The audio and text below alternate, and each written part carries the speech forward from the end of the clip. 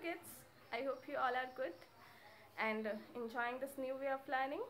So today we are going to start the chapter Precious Soil. Let's see what are the topics that we are going to learn in this chapter today. They are soil formation, soil profile and layers of soil. Okay, so let's start. First of all, what is soil? Kids, soil is the top layer of the earth's surface. It is made up of dirt and rock. Yes, it is made up of dirt and rock. The topmost layer that you can see around you, we call it soil. Okay. Then next, why soil is important?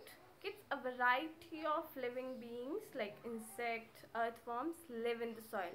So we can say it's the home for them. So they need to live in the soil. Okay. Next, for plants, soil serves as storehouse of water and minerals needed for their growth. As we all know, to grow, for plants to grow, they need water and minerals. And from where they'll get it? They'll get it only from soil. Okay. Next, it provides shelter to many animals that live on or in the soil. Okay, it provides shelter, or we can say, we already discussed that it's a house for many living beings.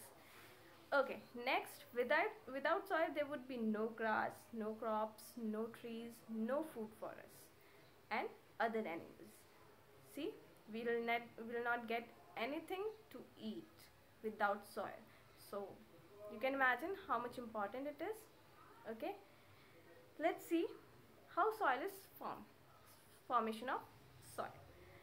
Kids, soil has taken thousands of years to form. The soil that you can see around you, it took how many years?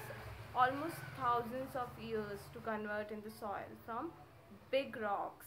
Yes, the soil convert from big rock. Okay, as you can see, big rocks break down into smaller rocks by continuation of the wind and rain. It takes many years for those rocks to break down into smaller rocks. Okay, a number of natural forces called agents. Yes, natural force like wind, rain, sun, animal, plants, they work, or we can say they affect the rocks, big rocks, to convert into soil. Okay, first the big rocks convert into smaller rocks, then after that smaller rocks again convert into more smaller rocks. Like that this process goes on and finally it converts into soil.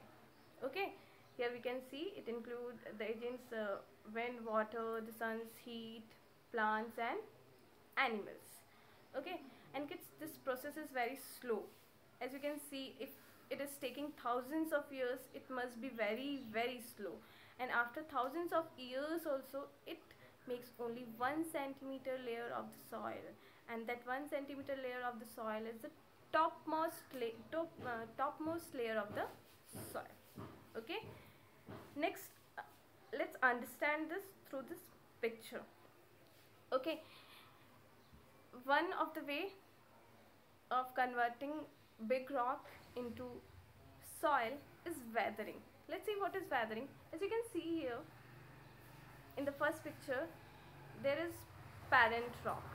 Okay, big rocks we have, and in the second picture you can see the effect of, because of the effect of sun, these rocks get expanded. Okay, expansion happen. Then in the night time, when sun is not there, these rocks again contracted. Okay, we call it contracted. In the day it expanded, and in the night it gets contracted, and the continuous process of expansion and contraction, we call it weathering.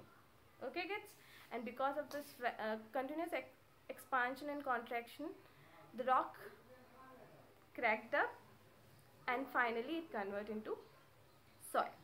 As you can see in the last picture, the big rock converted into smaller rock, then smaller rock again converted into more smaller one, then finally it converted into soil. Okay, I hope you understood. Next, soil profile. What is soil profile? Soil is found in many layers. We can see the topmost layer only, but it has many layers which are arranged during the formation of soil. When soil formed, it arranged accordingly, and we call these layers horizons. Okay, what we can call them horizons, and the horizons arranged in the sequence, we call it soil profile.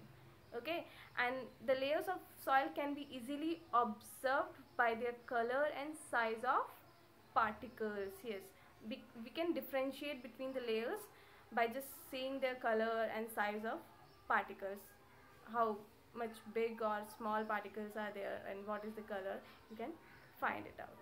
Okay, the main layers of the top of the soil are, as you can see in the picture, topsoil, subsoil and the bedrock, and each layer has its own characteristics. What own characteristics? Now let's see what are the characteristics. As I said, we can call these layers horizons. So first one, horizon A, or we can also call it topsoil.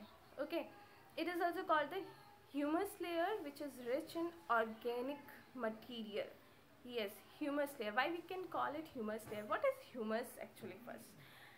And why it is written that rich in organic material?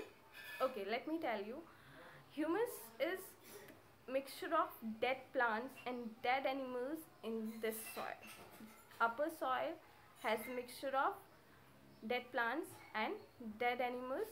That's why we can call it that it is rich in organic material, the material which is very useful to grow crops. And the reason is this humus only, that it has dark brown color. What? It has dark brown color. Okay, the humus makes the topsoil soft and porous. Because of humus only, the soil is soft and porous, and it holds much water and enough air. Okay, it holds air also and water also. And in this layer, seeds germinate. Okay, what's grow in this? Seeds and roots of the plants grow. Okay, seeds germinates and root of the plants grow inside. Next, many living organisms like earthworms, millipedes and centipedes, bacteria and fungi are found in this layer of the soil. You can find these type of insects in this layer of the soil. Okay, next we'll see next layer of the soil, that is horizon B, and we also call it subsoil. Just below the topsoil lies another layer, just below the topsoil that we have seen in the last slide. After that, what comes? Subsoil. It is comparatively harder and compact than topsoil. Topsoil is soft, but the subsoil is harder. It is lighter in color and the topsoil than the topsoil, because there is less humus in this layer. Okay, so topsoil was dark in color, but subsoil is not dark in color because it has very less humus. Because we can say the color of the topsoil is dark just because of humus, and in this subsoil we don't have much humus. Okay, next, this layer is less organic but rich in minerals. It is not organic as it doesn't have humus, but it is rich in minerals brought down from the topsoil. Topsoil से थोड़े से minerals नीचे आ जाते हैं. Okay, next, farmers often mix horizon A and horizon B when ploughing their fields. Okay, so farmers use both the layers, topsoil also and subsoil also, for growing the crops. Okay, next one, horizon C, and we call it bedrock also. Bedrock is also known as parent rock and lies just below the subsoil. First topsoil, after that subsoil, then last we have bedrock. It contains no organic matter and made up of stones and rocks only. Okay, there's no humus, nothing, as you can see in the picture also.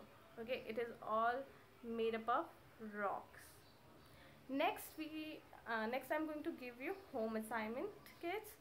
You have to draw the diagram of soil profile that you have just seen. Okay, and you have to write down the properties of each layer. Okay, I want at least two properties. Okay, thank you, have a good day.